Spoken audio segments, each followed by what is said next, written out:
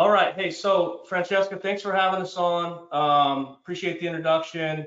I'm excited to be here. And just like everyone else, under different circumstances, it would be amazing. But I feel like this stop and this pause that we've all had to take has allowed us all to kind of step back and take a look at what we're doing. I've been fortunate to see all 4 webinars that you guys have put on, learned a lot of great things, heard things from some really high-level coaches who coach at a high level. And as I'm sitting there watching this, I'm thinking about, okay, I get that. Like, I understand what they're talking about there, because we have over 150 sensors in our program right now, and we're just coming off of a full year of utilizing it. So I have a pretty good familiarity, but I'm thinking to myself, what about that family, or what about that coach that's thinking about implementing BLAST into their team or their program? Like, what do I wish I knew then, what I actually know now? And to me, that's been, that's what I'm going to talk about here. So if you want to go ahead and go to, we'll skip slide 2 if you want, go to slide 3. Why did we choose Blast Motion? The data piece, I think, is obviously, it's obvious, right? You're allowed to, or you're able to get numbers and get metrics on players' strengths and weaknesses, and you can focus in on, working on their weaknesses, or you can, try to enhance those strengths and play to those. So that was one piece. Players and coaches will have a better understanding, and I think, I think Christy had just said that, they learn more about their swing. They learn more about the principles of what it takes to actually leverage a bat into a position to make contact. And then it just allows them to better communicate with their athletes. So that to me is huge. The accountability piece, being able to look and see, like you said, I love the way you said that. If you're not going to swing, we're watching you. If you're not working, we're watching you. So the accountability piece, to be able to have, again, players take ownership of their swing, and it really teaches them to hone in and practice with a purpose. So that was another piece for us that I thought was big. And then the recruiting aspect. So I'll step back a little bit. We actually have these sensors on 10U all the way up to 18U.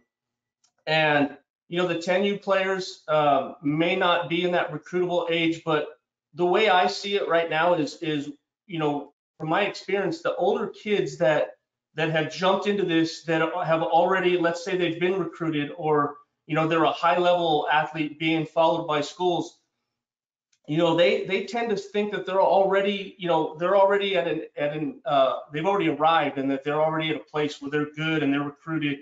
Well, to me, they start to see that, that the sensor's telling them that they're a bad player. So, the recruiting piece for me is making sure that these younger kids are able to grow with it and get better and move forward.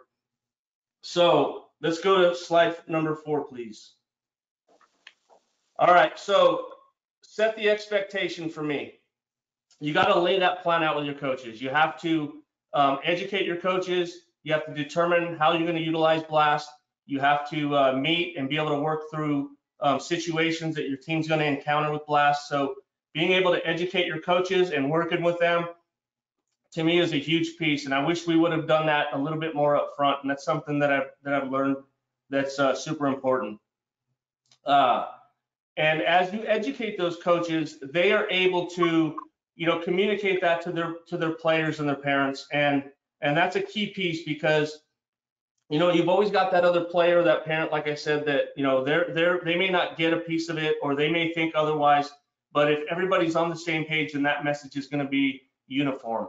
And then you got to communicate with your athletes directly as a coach, that one-on-one or that group session. Girls want to know the why. They want to know, why are we doing this? They want to know, what are we working on? What are we looking at? And I think if you do that and you allow that open communication for them to be able to ask questions and understand, I think it just creates more buy-in. So to me, that's a big piece. Going back and looking at this, I think you got to understand the coach's portal. You know, if you go out there and you just buy a bunch of sensors and you send it out and you start collecting data, I think, you know, it was said earlier, that's just overwhelming. There's a lot of numbers, there's a lot of different colors. And I heard Marty Tyson say it a few weeks back, you know, that red causes stress. And so for us, I just think that if you can settle things in and understand the coaches portal just a little bit better, I think it makes things much easier. Sorry, I'm losing. Okay. Sorry about that.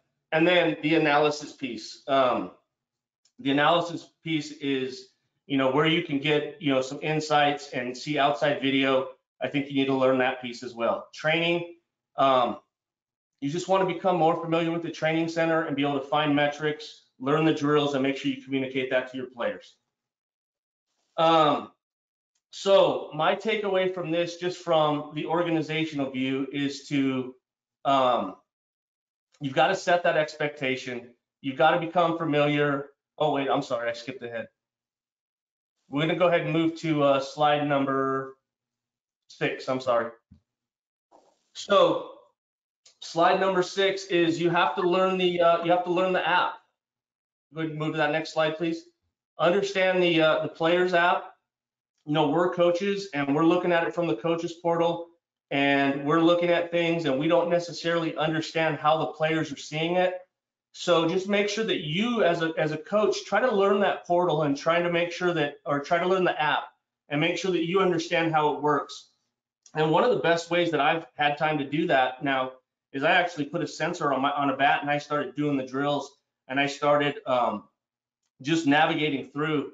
But you got to learn how, you know, how the hamburger menu works, how to move in between sensors, general practice, how to define the different types of work you're doing.